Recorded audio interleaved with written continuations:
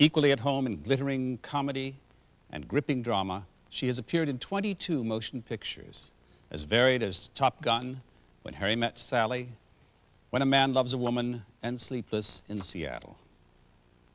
The Actors Studio is honored to welcome Meg Ryan.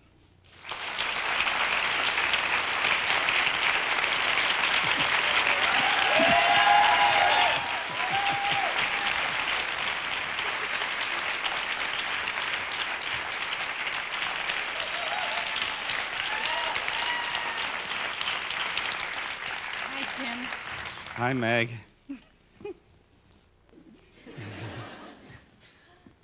When you were a child up north of here in Fairfield and Bethel, Connecticut, were there ever any intimations of or inclinations toward acting? No, not that I recall. What were your earliest interests? What did you think you might do, even as a child? I wanted to be a journalist. How old were you, for example, when you started writing things down? Well, after I read Harriet the Spy. How old were you? I think, well, what are you, in like 4th grade or something like that? I mean, it was early on. Did you keep any kind of notes? Or Yeah, I had a diary forever. I still have one. I'm very interested in diaries. Oh, you can't read it. No. Sally Field Mr. Research. Yeah. Sally Field accused me of reading her diary. And when you went to high school, was it still journalism, or was there any? Did you begin to be interested in drama at all? I did some. You know, actually, everyone did the class shows. You know, everyone in my high school class had to be in Chitty Chitty Bang Bang, and you know. But weren't you a homecoming queen? Yes, I was a homecoming queen. What was true. that? I was a homecoming queen by default. I had this thing where I think they expelled the person who won. I mean, I think you had to... And then they made me into this homecoming queen, which was unbelievable because I had to ride through the town in this float that was the shape of the big teeth, and I kind of sat in the middle. Why was it the shape of teeth? Because we were going to chomp the other team for the homecoming. We were going to get them. I see. After high school, you went to college just a few blocks from here. Yeah. Where'd you go? NYU. Okay, and your major was? Journalism. What? And how did that go at NYU? Were you deep into it? Was it a very serious endeavor for you? I liked being a witness. You know, I liked witnessing the world, and I also loved the thing of being alone at your typewriter or with your pen, you know, and then making the world into what you wanted it, how you wanted to see it. I felt very powerful doing that. You know, I liked it. And I liked investigating things and people, and, you know, I loved it. I loved it. And, but I was paying my way through by doing commercials. I had a commercial agent uptown, and I'd kind of get on the train and go into the city and go to school, and kind of in between classes, I'd go uptown for these, you know, disco Burger King auditions and stuff. And that's how I paid my way through college. At a very early age, you found yourself on a set in a film called Rich and Famous. Yeah. What did you play in that? I played Candice Bergen's daughter. How old were you? I was 17. Was Candice nice to you? Very, very great, and really funny and great. And Jacqueline Bisset was in it too, and Hart Bachner, and it was a big thing. I mean, I had to, I had some kind of line, and one line, you know, in a deli. It was a portent. Ultimately, you were to have great success in a deli. But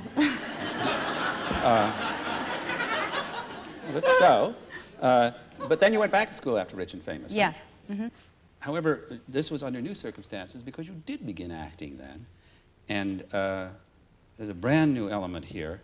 How many times has this theme, and it is a theme now, emerged on this stage? You all know where this is going. Alec Baldwin, and Chris Reeve, and Mark Rydell, and me. We all subsidized ourselves on a soap opera.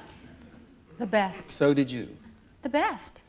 Tell us about it. It was just the best. I mean, in the way that you could just learn every wrong thing to do. and beyond that, too, you really learn about just real nuts and bolts things, hitting your mark, and lights, and there's just so many words to say. And delivering every day. Yeah. And what was your show? Yeah. Mine was As the World Turns. And what was your name? Yes, Betsy. That was, I was not only Betsy, I was like Bessie Stewart Montgomery Andropoulos. I was everyone I was ever married to. On The Guiding Light, I used to say that I married everybody on that show except my mother. Your character was very complex, wasn't she? She was also very popular. You were one of the top soap opera actors. Oh, I don't know, but it was really, you know, What happened to her? They got you on the show, and they said, they gave me like this little family tree, which is this very complicated kind of diagram of how everybody was related to everybody. It was insane. And then they said to me in these kind of hushed tones, they said, you know, your real mother died falling up the stairs. And I thought, that's it, she's a complicated babe, honey. I mean, she fell up. Did they ever explain it? No, it was left for me to, you know, think about for a long time. Yeah. Were you ever kidnapped? Again, I have to defer to you, was I? At the end? Well, everybody was. I mean, on a everyone soap opera, was kidnapped. You're always kidnapped eventually. It's true. And you were pregnant? Yes, but yes. But not by your husband. No, by the, because he was both sterile and impotent. But he thought I wouldn't get it, you know, like he thought I could just, it was unbelievable. Wasn't he also psychotic and a paraplegic? Yes, he was faking. Huh? He was faking a paraplegia. Oh. And I was pregnant. It was incredible. Was he faking the impotence, or was he? I don't think he was faking the impotence. But then you got pregnant. Yes, by my Greek construction worker lover in Spain. What happened to Betsy when you decided to leave As the World Turns? She just exploded. I mean, I'm not kidding. She was in a car, and just sort of unbelievably, she picked up a hitchhiker, which is something that Betsy would never do, but she did. Right. And the one, I don't know, something happened. They cut to stock footage of my car exploding. And then I think the last thing I had to do was get wrapped up in all these bandages and then be placed on a flatbed truck and driven away. I believe you went to Europe for a short time after that. Yeah, didn't you? yeah. Was that an adventure? Gosh, this is really wild. Yeah, I went to Europe with Rites of passage. some Was friends and the backpacks and Eurail passes and. Sleeping on the stones in Nice? Uh-huh. Did you? Yeah, yeah. Did you ever get your degree from NYU? No, I was like this close, a semester away. You were 6 credits short, I think. Yeah. When did it occur to you, Meg, that maybe you ought to study acting? I came back from Europe, and I ended up going to, L.A., and I did a TV show for Disney called Wild Side. Yeah. Then I found Peggy Fury, who was incredible. She and her husband had an actor's studio in L.A. Do you remember when her name came up the last time? Angelica. Yeah, she Angelica was there. Houston. Who else was there when you were there? Amazing people, all of whom I was not in their class. They were like, it was like Angelica, I think Michelle Pfeiffer was there, and Sean Penn and Nicolas Cage, and just unbelievable people. In retrospect, it was really incredible because her husband would be really the brass tacks guy, you know. And she would say things like, you know what you should do to find that character? You should go see this painting in the museum. You should go listen to that music. You should go. And she, more than anything, had such a love of it, and it was so contagious that you just wanted to be good for her. And so this whole other side of your brain started working. And it wasn't about getting it right. It was just about doing something so your soul came out a little. Yeah. I didn't think of myself as an instrument until I met her. And now you do, of course. Mm-hmm. Do you still use what you learned there? Do you find that it has remained part of you? Yeah. Yeah, in that it was a sort of a way of thinking that got sparked, or a way of not thinking. And probably being in the more moment. Importantly. And being in the moment. When Meg was all of 25, the pace quickened, and she played a small role, but a very impressive one, in a movie I liked a lot because it's all about airplanes. It was called Top Gun. There's a very, very good scene in it when Goose has been killed and Maverick, that's Tom Cruise, is shattered, and it ends with you comforting him, doesn't it? You go to him. Incredible, isn't it? Yeah. Yeah. She ended up comforting him. Unbelievable. As you know, any actor knows a lot of times you go in and you're working on a movie for 2 days, which is what happened in my case on that. And first day I got there, and Tony Scott was the director, lovely guy, and he'd say, "All right, Meg, you're happy." And that was my direction. And then in the seconds that scene you're talking about, he said, "All right, Meg, you're sad." So, Sums it up. just get right to the point, doesn't it? Yeah. Inner Space is a movie with a very unusual premise. Yeah, Dennis Quaid is, I think, a failed astronaut, and he's miniaturized Right. and injected into Martin Short. And then he possesses Marty. It's a really funny movie. It's beginning to sound a bit like As the World Turns. Yeah, it's all. Isn't it? And Dennis had to be in like this little soundproof pod for the whole movie. Now, you've worked together 3 times. Yeah. On Inner Space, DOA, and Flesh and Bone. Just a quick question. Does having a real-life relationship, we all know that you're married to him, with someone, does it make it easier or harder to relate to each other in the work? You know, when we did Flesh and Bone, I was, you know, for about a year right before that, all we did was change diapers together and, you know, wake up in the middle of the night, and, you know, and then you forget that you're married to this brilliant actor. Yeah. He's so good. But I found it harder when I knew him better. Really? Yeah. Why harder? Because I found it took a lot more to surprise him, and I felt like he, you know, I'd rather him not know what I was giving away. Do you know what I mean? Yeah. And do you know what I mean? Yeah. So I felt more revealed or something, and I wasn't really. I don't mind being revealed, but I just don't like to think I'm being revealed in the moment. You've spoken of your role in DOA as a welcome relief. I just done a movie called Promised Land, and it was a really intense experience, and DOA was very lighthearted, and so I think that's what I was referring to. And didn't you also say about it that the thing that you liked about it was that she, this character, the woman, Rare, was the funny one? Yeah, you know, because very often you're in this sort of satellite role where you might have a lot of screen time, but it's not important what you do, what actions you take, because the movie's not really about your actions or what you know, your desire. Is that a matter of gender sometimes? Sometimes, mostly, yeah. That the women are not central. Yeah, very often you don't exist in the narrative in a really important way, and it takes a long time to find those roles. How much of yourself do you invest in a character? Is there always some of Meg Ryan in every character? Yeah, always. A lot? I think that very often finding a character is about finding some, even if it's a little seed of that in you, and then expanding it so it takes you over, you know, and doing whatever it takes to figure out how that thing can take you over. So sometimes you find that you have nothing whatsoever to do with this person, and then you think you don't, and there's some little tiny part that rings a bell and that feels familiar, and then that's the place you hope to find and then exaggerate. Okay. Then Harry met Sally.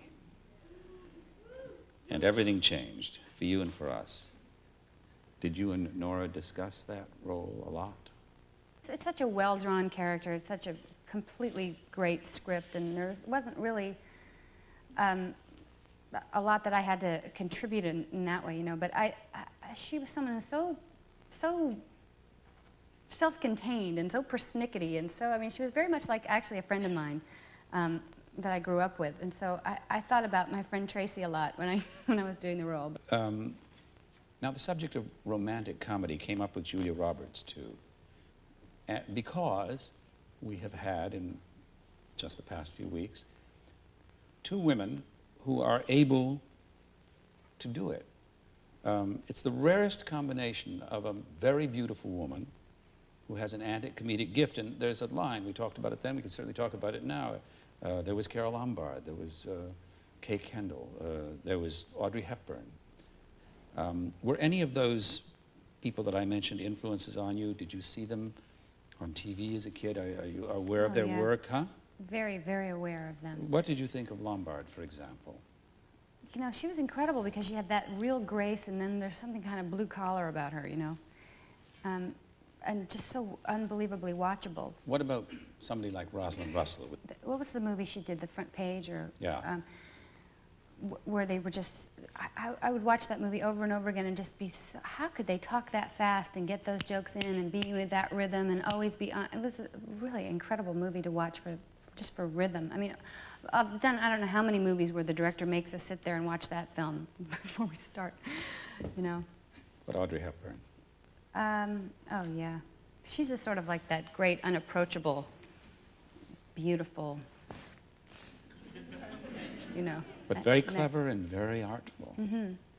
I mean, I think in romantic comedy, the important thing is to have it be in, you know, it's a strange little line you walk because it's happening, but it's not happening. It's serious, but it's not that serious. It's, you know, you're making this obvious choice that the audience knows you're going to go with this guy and not that guy. You just have to make the ride fun, you know. And there's an invisibleness that you work hard to get. What do you mean?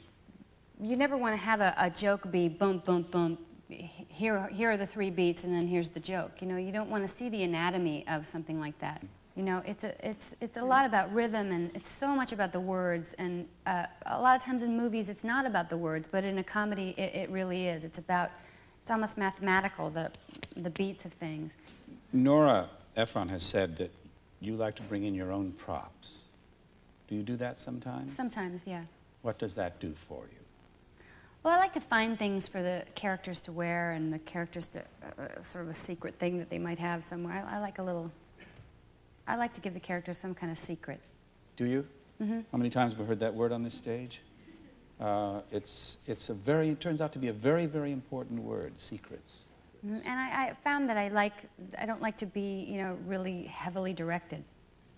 I like to just, everyone to have faith in everyone else and know that it's gonna, you know, I don't like to be whispered in my ear before, I don't like my hand held, I just feel like, okay, just let me out there, let me do it, let me be bad for a while, because I'm gonna be bad, and then let me be good.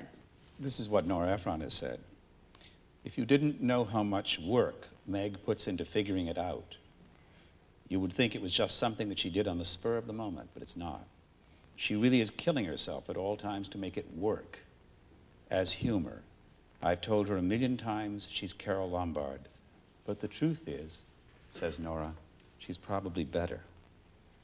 Oh my God. What was it like working with Rob Reiner? I got very spoiled by almost everything that happened on that movie. I mean, from the care that he took with me and with Billy and with his script and his crew, and what a fantastic audience he is. I mean, he'd be next to the camera. I remember we did the scene where, you know, Sally is ordering apple pie. And Rob would be like right next to the camera, and he had this big white sweatshirt on, and then laughing and kind of ruining some takes. So be pleased, Rob. I mean, he was it was so great that he was sometimes he'd mouth the words along with you, and it just was great. And the process beforehand of working out the beats and working out, and particularly in a comedy, you need to know those things. You need to know in a script where it's going to fly, where it's going to climax, and you need to know that about every scene. You know, and he talked a lot about thematics, and so would Nora, and it was just a great, fantastic bunch of people. What did they mean by thematics? Well, this is a story about, can men and women be friends? This is about the anatomy of a relationship between a man and a woman. And let's really dig in there and look at it and not be prototypical or typical, be specific. And in that way, you know, universal. Rob Reiner on Meg Ryan. She's the best actress I've ever worked with. What was it like working with Billy Crystal? Great. I mean, I think that was maybe his second or third movie. You know, I think. And so it was great because I think we were all sort of like held hands and went forward like this because, you know, he'd come from stand-up and his relationship was really with the audience, you know, and he was all about learning how to be with the other actor. This is Billy Crystal on Meg Ryan. Meg is everybody you ever wanted to go out with in high school who said no to you.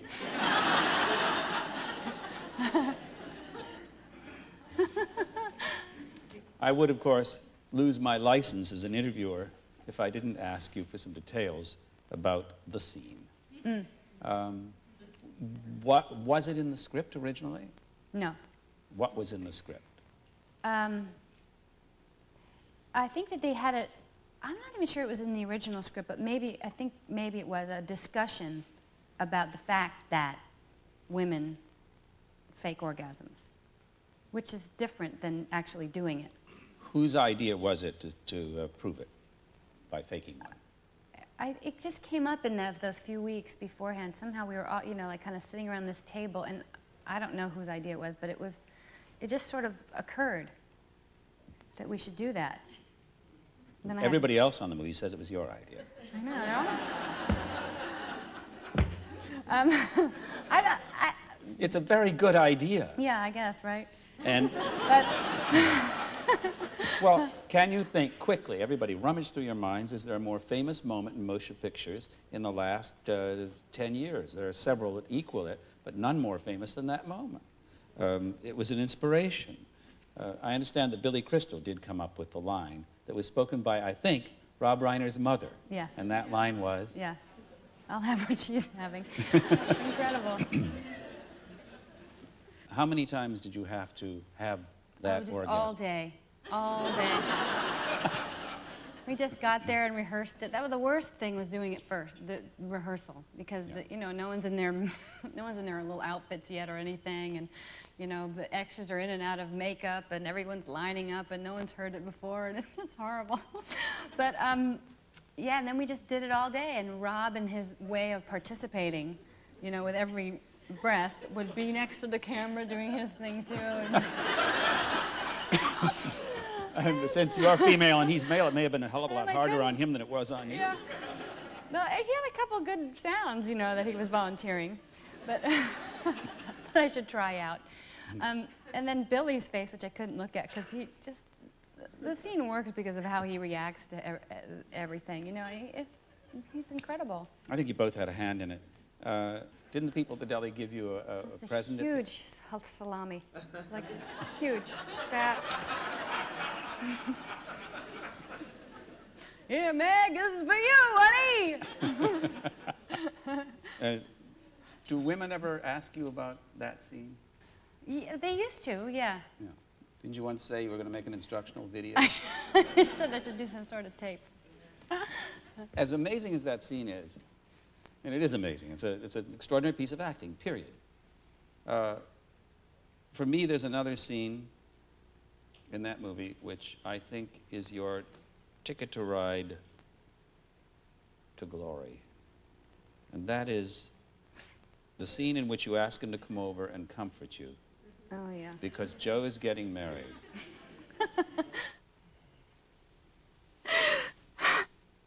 If you could take him back right now, would you? No. But why didn't he want to marry me? What's the matter with me? Nothing. I'm difficult. You're challenging, I'm too structured. I'm completely closed off. but in a good way. No. I drove him away. And I'm gonna be 40. When? Someday. In 8 years. But it's there. It's just sitting there like this big dead end. And it's not the same for men. Charlie Chaplin had babies when he was 73. Yeah, but he was too old to pick them up.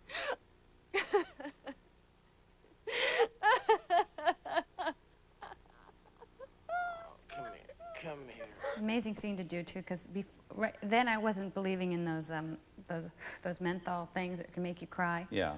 So it was a thing like you orgasm all day, and then you just cry all day. And you didn't use any devices for either one? No.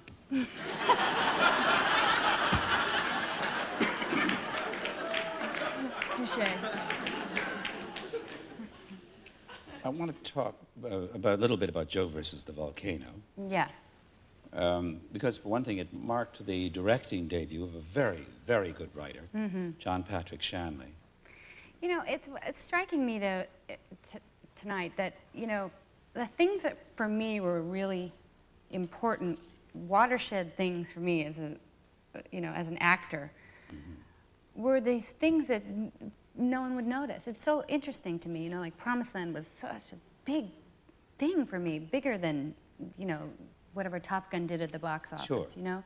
So Joe versus the Volcano was such a big changing point for me, because first of all, I got to play these characters who were, so other than me. I mean, one was this little mousy, kind of, sort of a typist or something at this odd business. It was Dee Dee. Dee Dee that Tom Hanks worked at, and the other one was this. You had a New York accent for Dee Dee, didn't you? Yeah, she did. Yeah. She was very provincial. Very frightened. sweet, scared girl. The important thing was with John Shanley. He was the first guy who said to me that I didn't have to do anything right. That I just had to do it. Right.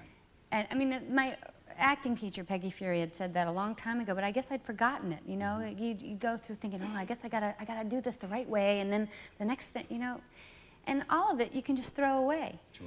Because it's just not about doing anything right. It's just about trying to express whatever it is that the audience wants to see. And no matter what you do to plan, I mean, there is so much thinking that goes into it, but all of it is just gone for me now by day one, by the first day of shooting. I like to forget it all.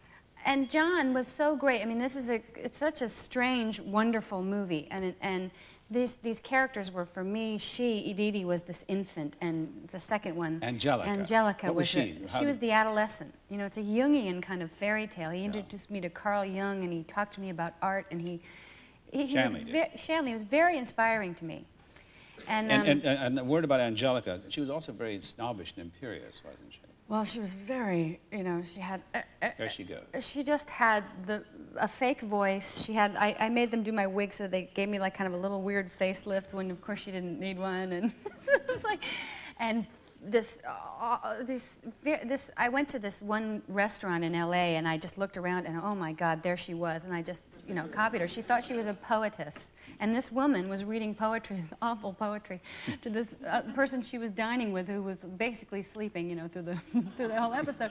I thought, oh my God, that's her, and it was just, she just came out of me. It was great. And the third character was Patricia. Yeah, the one I had trouble with. Why did you have trouble with her? Because she was the one who seemed most like you. Yeah, he'd say, do it like you would do it. And I'd be like, oh, my God, I just can't. I don't have a weird voice. I don't have a strange clothes. I don't have this and the glasses. I don't think I can. And it was really coming face to face with that made me kind of take other roles that were closer to me. She was very decent and principled, independent. She was a wonderful character. Yeah. Here goes Shanley on Meg Ryan. He tells a story of the director of photography putting a light meter up to Meg's face for the first time after he had lit the scene with her stand-in, and he recoiled and turned to Shanley and said, her face, Meg's face, reflects 200 times more light than the other person's. That's radiance, huh? What drew you to, I'm sure I can guess, a lot of reasons, good reasons, to Flesh and Bone? Oh, great script, great director. And again, it was this idea, for me, it was very interesting that this woman, her problem was not that she had too many defenses up and therefore couldn't be in her life, but was that she had none. And none at all. What was your take on Kay? You've spoken of her as a professional screw-up. Yep. I mean, the first scene, too, I loved her opening. She's stripping and, coming out of a cake or something at somebody's wedding, and she throws up on the groom. And I just thought that was great. So, She is a drifter, right? Yeah. Where did you shoot this picture? Texas, all over Austin, and we moved west. We moved every, week, so we finally ended up in Marfa, Texas. Do you like location shooting? Yeah, I do. I like it because you're in the environment, you're with the people, you have that, again, that community is very important all of a sudden because you're in your little bubble. Because you and Dennis were such different people in this movie, he has spoken to the fact that the two of you would be in bed at night in the hotel. You with your script on one side of the bed, him with his script on the other. Mm-hmm. We wouldn't even run lines. We wouldn't, no. Sleepless in Seattle reunited you with Nora Ephron, this time as a director. And obviously, that relationship was hugely successful. How did you and Nora work on this film? I think you may have had a very active role. We tried to make decisions about her being somebody who was like everyone. Do you know? I mean, just that had her limited life, and there was something calling her, but she didn't know what it was. And in this movie, it takes the it's in the guise of this voice. She was a journalist. Yeah, a journalist, right? At last. Yeah, she was a lifestyle journalist. You know, she'd write about pudding and things. Does the fact that Nora is a woman, did that figure in the way in which she directed you? Were you able to communicate with her in a way that you might not have been able to communicate with a man? Yeah, I think I have a real shorthand with her. I mean, my take on my relationship with her is that she writes the music, and I just hope I hit the notes, because she can really write moments. You've called her the star of the movie. Oh, yeah, because her heart is all over her movies, too. She's on record, Nora is, that Sleepless isn't about love. It's about love in the movies. What an interesting idea. It's not quite real. Just like, that's so perfect romantic comedy, because it's just not quite really happening. It's what you hope would happen, it's what you dream would happen, it's who you'd hope you'd be. Apart from the opportunity to work with Nora, what specifically appealed to you about the role of Annie Reed? Obviously, you had a terrific take on her. You know, more than the role, really, it was the story. It was this idea that somewhere, somehow, somebody out there is meant for me. You know, here I am.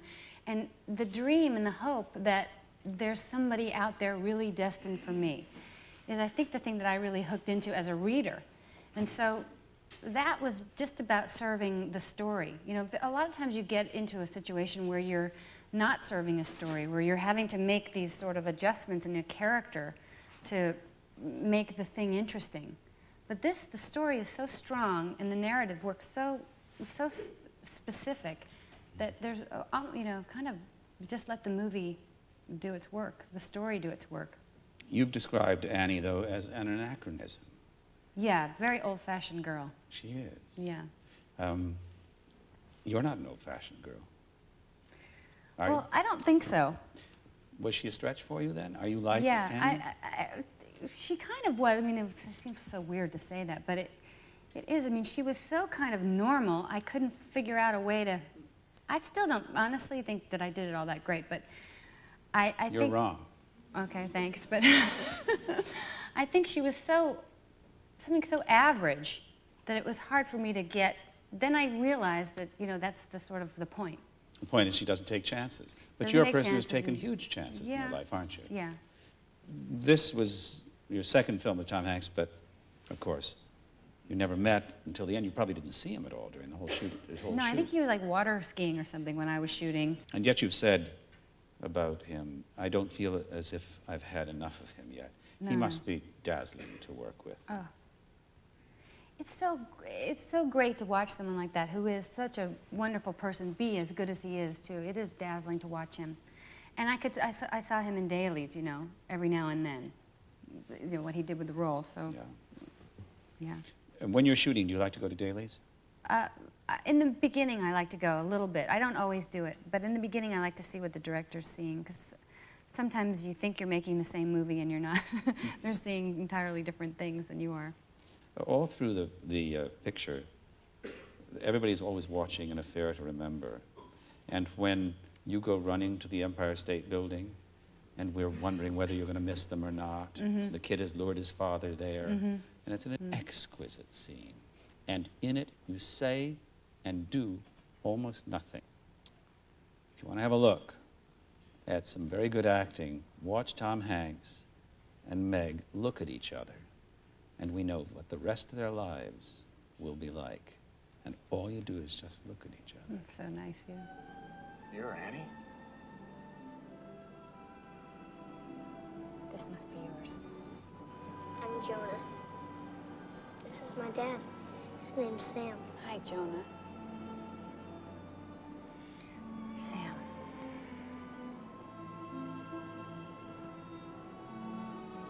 And who's this? Howard. Oh, Howard. Hello, Howard.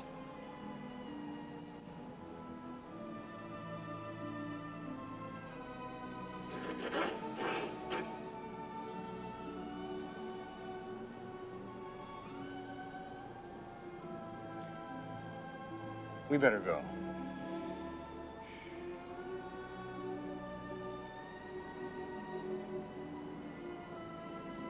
Shall we?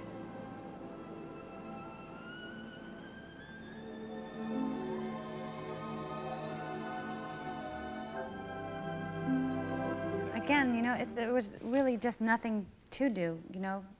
Rob Reiner would say that every now and then on When Harry Met Sally, just especially at the end of the movie, try to do nothing.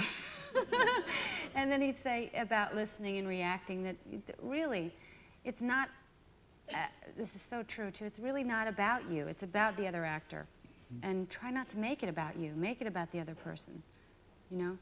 And even in a bigger way, it's not about you in the sense that you're an instrument for storytelling. It's not about me, Meg Ryan. It's about the audience. And a lot of times that gets lost when you're working on a film.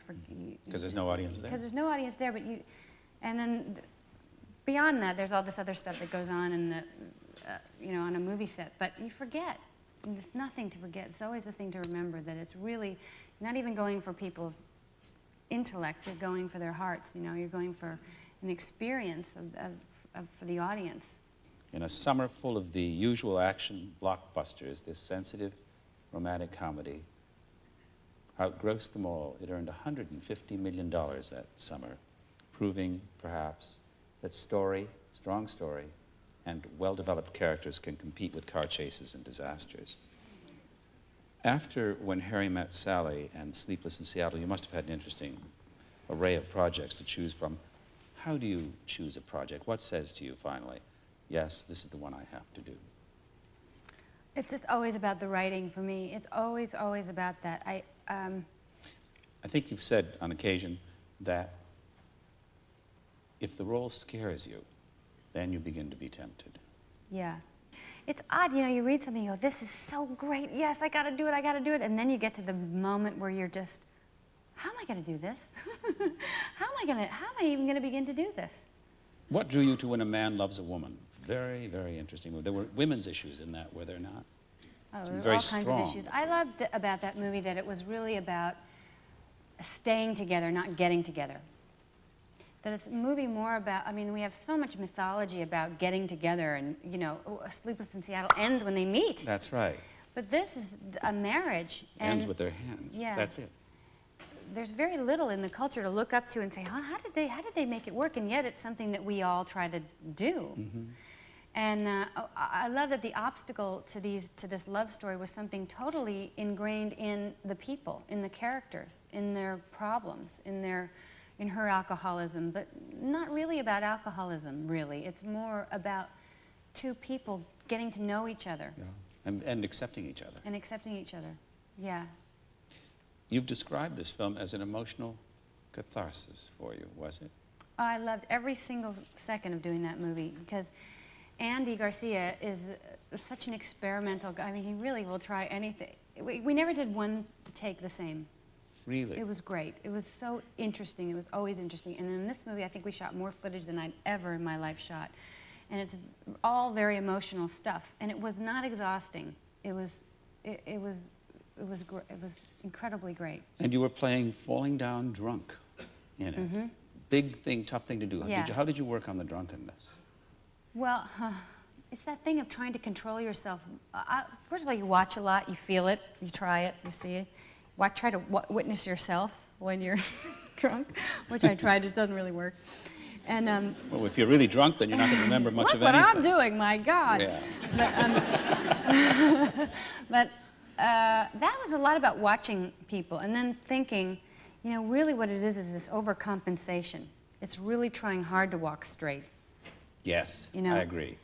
And it's the effort that you see towards normal behavior. And a lot of that character was her effort towards normal, guessing it normal, you know, having high hopes about everything, and then, particularly herself, and then not living up to them. And then thinking she failed in everybody else's eyes. I like guessing it normal. What a good way to say it. There's a very, very good scene in which you finally declare yourself to him and say, I want to feel good. Yeah. I'd get drunk, I'd pass out, and you'd put me back together. That was the best, huh? That made you feel good. And that's what hurts.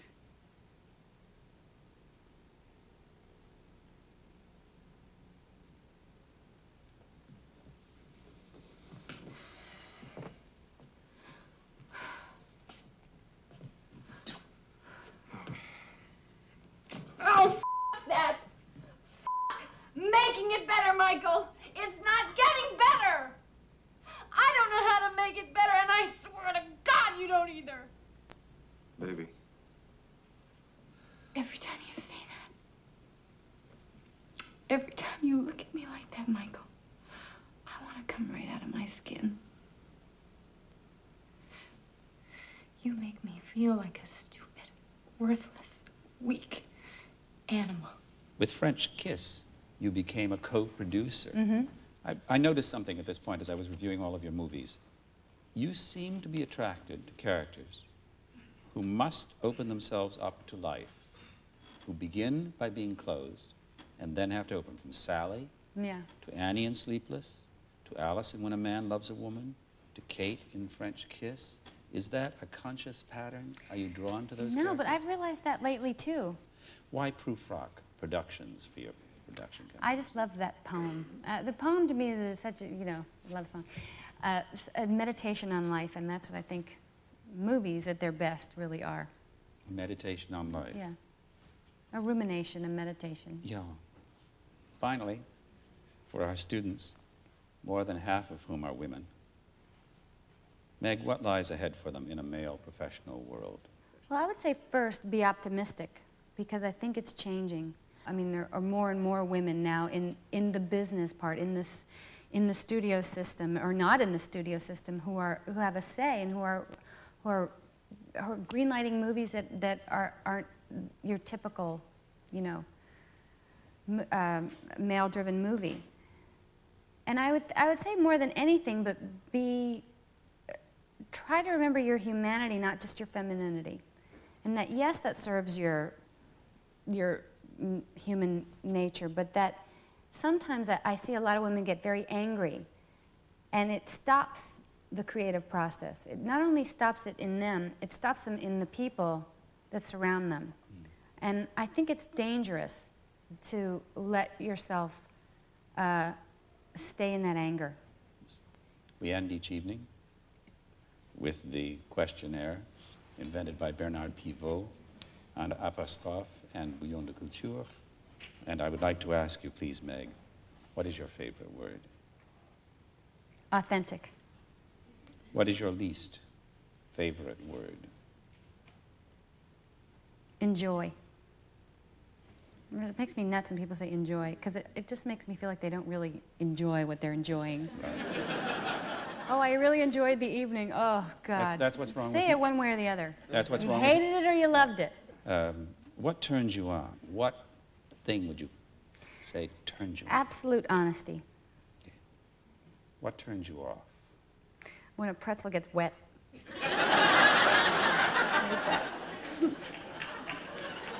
Woo! Nobody said that before.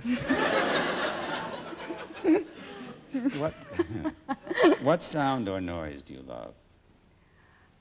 I love the sound of after my little boy in his bed, just before he falls asleep. I don't know what he does in there, but he's always going, he's singing little songs to himself.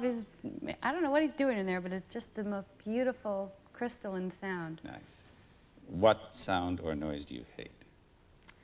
That airplane engine revving up, ready to go. I just don't like it. What is your favorite curse word? My favorite curse word? F*** me. I was like, oh, f*** me. I say that a lot.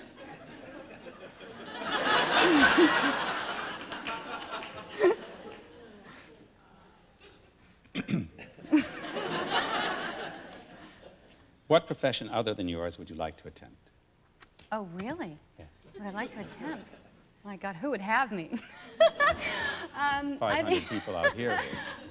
Sometimes I imagine that I could Sometimes I like the idea of being in advertising a little bit, and I like the idea of maybe being an architect. Hmm. What profession would you not like to participate in? Anything with numbers. Any accounting type situation. Or piloting, which involves numbers. Sure it does. Yeah. But that's the fun of it. Right. Especially when you get there. Mm-hmm. If heaven exists, what would you like to hear God say when you arrive? You big dope, I've been with you all along. He has been with you all along. So have we. We are very grateful to you for coming here tonight and sharing your life and art with us. Thank you very, very much. Thank you.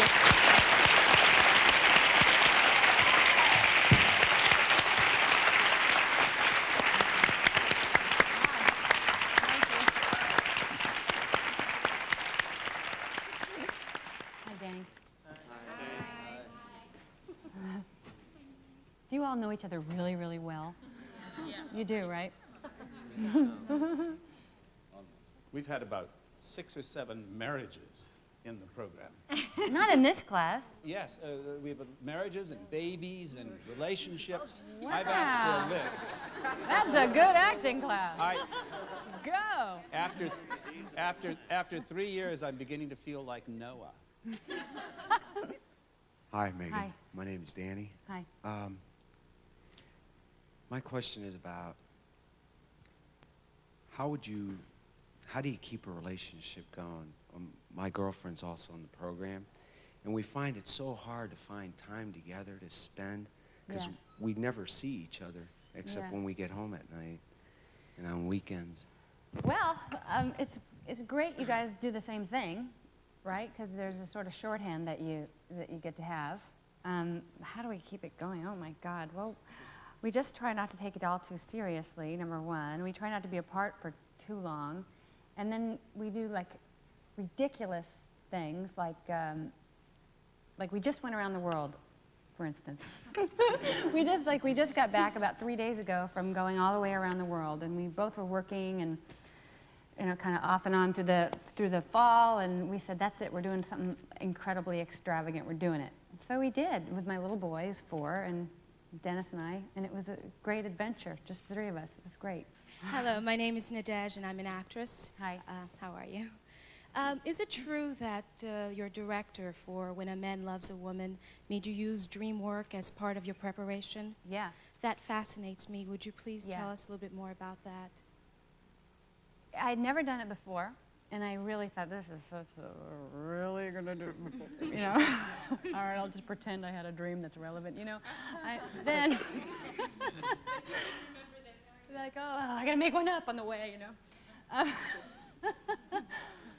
But it turned out to be a really great thing. What he did was, he's a very good friend of mine now, and but anyway, he said, okay, before you go to sleep, but the assignment is to think about, we're going to rehearse these scenes tomorrow, and so think about those scenes. It's all you have to do is just, before you go to sleep, tell yourself you want to dream about those scenes.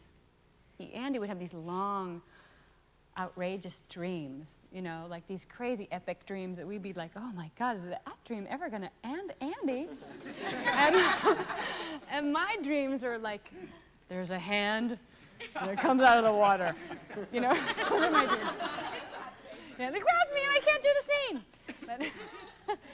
But Luis is really great at interpreting all those things, like, you know, what did the hand mean to you, and really, I mean, whether you believe in that stuff or not, it got us into these sort of intense discussions about obstacles in our life, things we were afraid of, stuff that we used eventually in the movie. And the other great thing was that I learned a lot from my husband because he's, you know, a genius, and he works with other geniuses. And he worked with Meryl Streep one time, and of course I was just like, go see, I've got to, like, you know, peek through and watch everything, watch what's going on. And then I made him tell me everything. And she even just sort of just goes, and it's sometimes bad. And then the next time, she's free enough. And it's all about that. It's all about being really free enough, getting rid of yourself enough to just be an instrument. Hi, Miss Ryan. My name is Maria, and I'm confused about something you said about Joe versus the volcano. You said that the character that was more similar to you was the hardest one to play. Shouldn't it be the other way around? You would think, right? Yeah. But it was just true for me. I was surprised too, and I learned this about myself. And acting is so great because even though, you know, it's not therapy, it is in a certain way. And in this case, I learned that even though when I was in this other kind of thing, I was much more comfortable in the wig and the weird hairdo and the strange eye makeup than I was just kind of being there. And then I had to kind of think about why that was. And try to be a little courageous about that and try to say, well, why is that? Why am I happier not as me? Why is it more comfortable? You know? And I had to figure that out. And everyone has to figure that out. Hi, Meg. My name is Gail, and I'm an actor. And I really wasn't going to answer a question because I'm so nervous. I've watched you since you were on As the World Turns. Oh, my exactly. God. I watched you grow. I watched you do everything. And you're still nervous? Yeah. But in our studies here, we do a lot of work with sense memory, substitution, etc. I would like to know that famous, infamous scene at the table in the diner when you gave that very realistic orgasm. Was that sense memory? Yes, was that sense memory? Well, a couple things, really. That you partly. The other thing was just thinking about, it had to be very extreme. It had to get the attention of a room full of people in a deli in New York City, you know? And that was what was scary about it. It just had to be big. I was thinking maybe someone could just massage my feet under the table. Maybe someone could just, you know? But ultimately, no, I just had to make an idiot out of myself. Oh, my very Hi, Megan. Hi. My name is Hamilton. Hi. It seems to me like the greatest question about acting is really this dichotomy between, it's not about you, you know, it's really about the audience, but it is you who is called upon to feel and live those emotions. Yeah. As an instrument, you want to be able to know what it is in your experience that will serve the character. You don't want that other stuff in the way. You want to free yourself up. You want to stay as clear as you can be for that object, for that final thing that the audience will feel what it is that the playwright, the movie writer, the director wanted them to feel. The reality is, I am this set of experiences which I have interpreted and I have had. And therefore, I can't ever be just a clear, for me, this is just for me, a clear lens between the story and the audience. I'm a prism at best, because I am, and you all are, and we all are, and that's why, you know, it's not why we're here, but it's all our lives are a collection of those. All those characters' lives that you're going to play are a collection of those things. And so, me and my experience in my life and the things that have happened to me and the stuff that I know is in some way going to seep in some way to a character. You interpret things differently than you interpret things. And that's what's great about this art form, is that you will interpret different than you will. And that we will see it and see something new because you did it and you didn't, or you did it and you didn't. I think that's what's glorious.